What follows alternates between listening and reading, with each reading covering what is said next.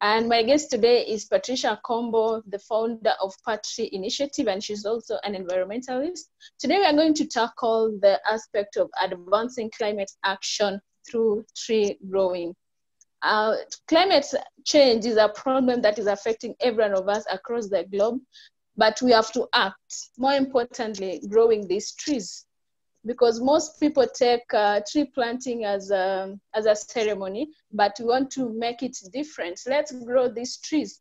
Let's participate from the planting period all the way to maturity. So we are going to have Patricia helping us understand a few of these things, since she's an expert in that. She's involved in planting trees, growing trees with school children and different other people from different parts of this country. So Patricia, welcome to this meeting. Thank you very much for inviting me to be your guest today, and happy Labor Day. Well, Patricia, to our first question, we know very well we are in a very difficult time. The coronavirus pandemic is affecting every one of us. So it means so many things have stopped working, but are we going to stop acting on climate change? No. So maybe you can tell us, why should tree planting, tree growing not stop despite the pandemic? We need to continue doing it. Over to you, Patricia. Okay, thank you. First, to our viewers, as she has told you, my name is Patricia Kombo. I'm the founder of Patree Initiative. And Patree Initiative, our goal is to help Kenya attain 10% forest cover by incorporating school pupils in environmental education awareness and planting and growing trees, whereby we grow trees and we revive the 4K clubs. I know a lot of us had the 4K clubs back in our schools, which today most of them are dead. We revived them, but we call them environmental clubs. First, there is no planet B, and there are things which we should not take, we should take them seriously. Now that majority of people are at home, it's actually the best time for us to plant trees, because we are in April and May, and we have lots of rain. And why we should not stop planting trees is because, as much as we are fighting coronavirus, we are also campaigning for a livable planet. As you see, weather patterns have become unpredictable in Kenya. We have a lot of floods, a lot of climate crisis. And one of ways of mitigating the climate change is through tree planting. And I'd like to refer to one of my mentors, the late Professor Wangari Maathai, when she said, there is a machine that is invented, and the role of this machine will be to absorb excessive carbon. And that machine is none other than a tree. So we should take this time to reconnect back to nature, plant trees, and anytime you are touching the soil, you are growing your tree, it has a mental healing to your kids and even to the general family during this time, because people are stressed out, and planting trees can be an exercise to give you, that morale, and also to heal your mental health. Recently, we've realized, or rather we've experienced a lot of flooding in different parts of the country. Talk of Kisumu, Baringo, Marakwet, and even here in Thika, Nairobi. So it's really happening. Could it be that people are not planting trees? People are doing a lot of agriculture and forgetting that, you don't have to degrade the environment, you don't have to deforest, and plant more trees. What is your take on that? And according to Kenya Forest Service, Kisumu, as per counties, Kisumu has the least forest cover. And one way through which trees reduce flooding is by compacting soil. Because when it rains, you'll find trees have different types of roots. We have the fibrous roots, we have the tap roots, and they hold the soil moisture intact, and they ensure the run of water is reduced. And there's a lot of infiltration in the soil. The trees will reduce the rate of water runoff to the river or to the lake by ensuring the soil is intact. And when we have a lot of forest, they form a canopy.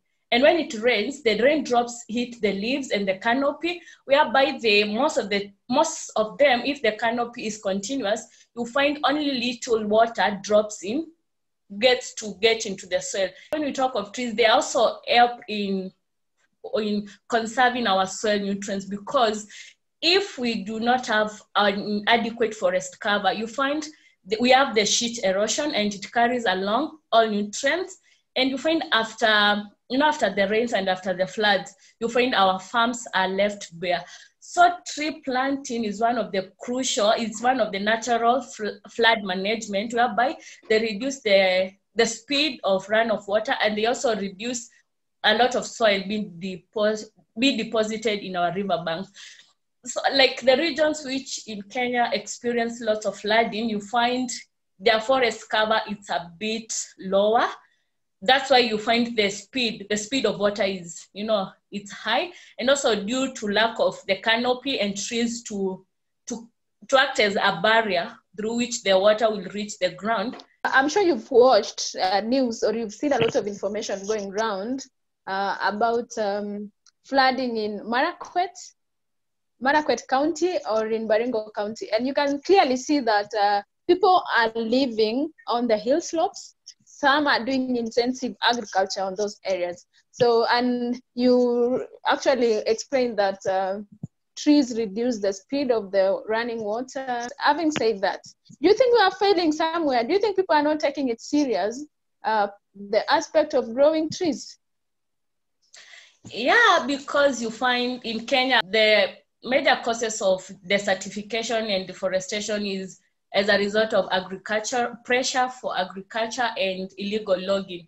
And you find if people can build their houses, or rather do agriculture on a slopey place, it gives a higher chance of water to run, the runoff, and it's a hill. The runoff water will be high. People are not taking keen interest because we have climate deniers, people who they keep saying it's normal. They take it's normal. Little do they know climate disruption is coming to a point of no return, a point whereby nothing will be able to reverse the change. And back to our leaders and back to the society, you find in rare cases, let me take example of presidential debates and campaigns. I've never heard any politician or any president during their presidential debate talk of their climate action plans, methods of mitigating climate change. If you elect me, this is what I'm going to do. And you find if it does not come from our leaders, it narrows down to the communities. And again, lack of enrollment of environmental education in schools. So you find little information on environmental conservation is passed on to the kids. So you find they'll grow not appreciating efforts on climate mitigation, efforts on environmental conservation. They'll not know why we should not always cultivate, we need to grow trees. So I think people are not taking it serious. And even the media has failed to enlighten matters environmental to the communities. That's why you find in some communities, they do not take that initiative as part of them, simply because they do not know the importance of having forests, the importance of growing trees. And another thing is the issue to do with the seedlings. You ask people why you don't plant trees, we don't have seedlings. So in Ethiopia, they planted 1 million trees within one day, which was led by their president, with their prime minister. If in Kenya, a leader takes that initiative to train communities on tree planting, I think the ignorance part will go, because if we fail to take action today, we are the ones who are going to suffer. And effects of climate crisis, recovering from them, they take years to recover, because like people who are hit by mudslides, their floods, their property is lost. Some have lost their relatives. So you find recovering from the scenario will take a longer time than if we prevented it by planting trees. And one thing I tell people planting trees is the simplest thing. Okay, thank you, Patricia. You talked about having a day for tree planting, and you mentioned about Ethiopia. Yes, Ethiopia is doing a great job. And I remember a few months ago, I think it was sometime last year, the president launched an initiative of tree planting, and the Minister for Environment has been really involved in that. However, we are doing a lot of tree planting. So this brings us back to our topic of the day, which is tree growing. Well, we're emphasizing on tree growing over tree planting because I think, like I said before, people are just doing tree planting as a ceremony. People have birthdays, people have, school games days, and every activity has a tree planting. But what happens during the next day, the next 3 to 4 months, once you plant, who is going to take care of that tree? Who goes back to do a follow-up? Let me just take you, Patricia, to now your work. We are in lockdown, but I have seen you participate in a couple of challenges, tree challenge, lockdown challenge. So can you tell us about that? Okay. During my lockdown, I've dedicated to plant over 5,000 trees. And I know people are asking me how. Last year, I started my home nursery, whereby I have Liberia, I have papaya, I have pine, and the umbrella trees and guavas. I started a small project whereby I collected the seeds during dry season and I put them on a nursery, which now are doing well. My goal was to plant them during April. There are around 400 trees which are ready. I'll be donating to my neighbors, to everyone I meet. Already I've started distributing some. And the main aim is to ensure I use this time to do something constructive for community. It's all about giving back to community. I've decided to take this chance to help nature heal by planting 5,000 trees. And I know it's possible. Yeah, it's possible because it's part of my climate strike in Kenya. Are you going to be planting these 5,000 trees by yourself, or you will work with other people? You've said you'll be distributing seedlings and seeds to your neighbors and the community at large. Will the ones you distribute count to the 5,000, or the 5,000 are the ones you plant yourself? No, they will count. The 5,000 will count from the one I distribute to the community at large, because I'll monitor them. But so we know it's hard right now to do a lot of things like tree planting. It's not easy. You cannot just say you want to go from, move from your home, your tree nursery to another place. So what could be the challenges that we as conservationists, environmentalists, or any other person who wants to contribute to the environment are facing at this point? Let's start with yourself. What challenges are you facing? I'm sure there are some things you can't do right now and you wished you could have done. Yeah, first, the challenge I'm facing because the schools have closed. And majorly I've been working with kids. And also we have places where I would wish to go and learn. I've seen on Twitter, one of my friend, Michael from Meteor Alliance is doing. And I would have wished to, go there and learn from him.